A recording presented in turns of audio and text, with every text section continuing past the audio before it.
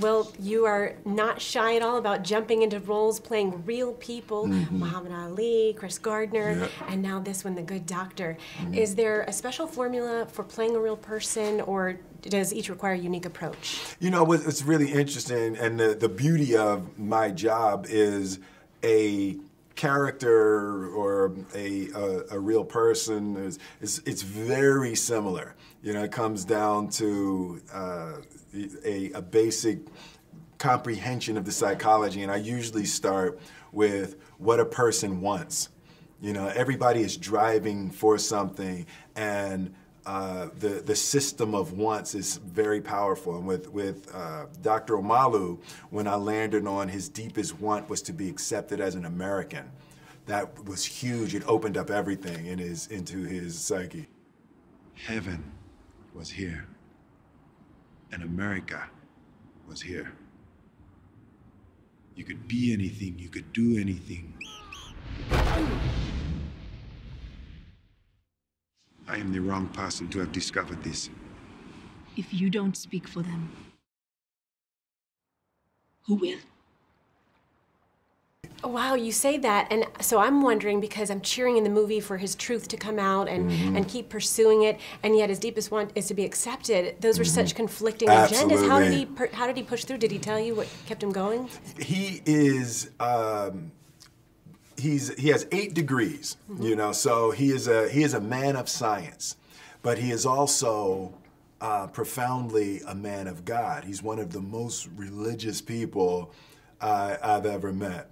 So he found himself reconciling those two things around the concept of truth, that science is looking for the truth and religion is looking for the truth. So this became something that all of the parts of him were in sync with, that we have to tell the truth and we have to know the truth. And his faith really carried him through this, the process of the, you know, almost biblical proportions that of resistance he experienced. I see.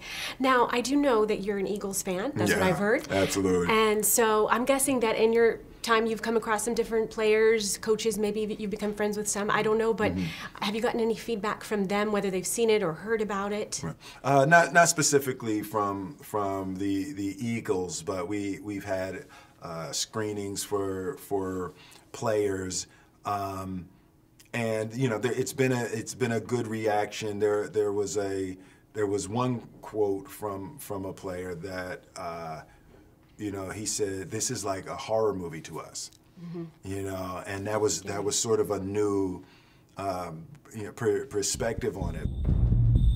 I found a disease that no one has ever seen.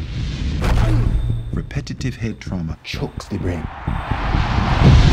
The NFL does not want to talk to you. You turned on the lights and gave their biggest boogeyman a name.